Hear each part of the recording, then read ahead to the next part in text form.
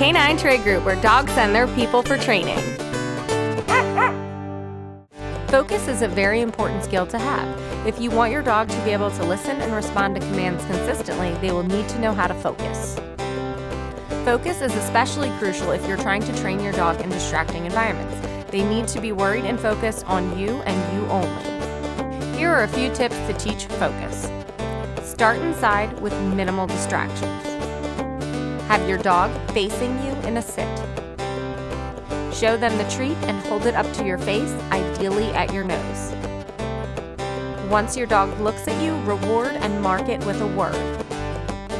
Continue that exercise and add duration. Once your dog understands focus, begin to add small distractions and eventually move outside.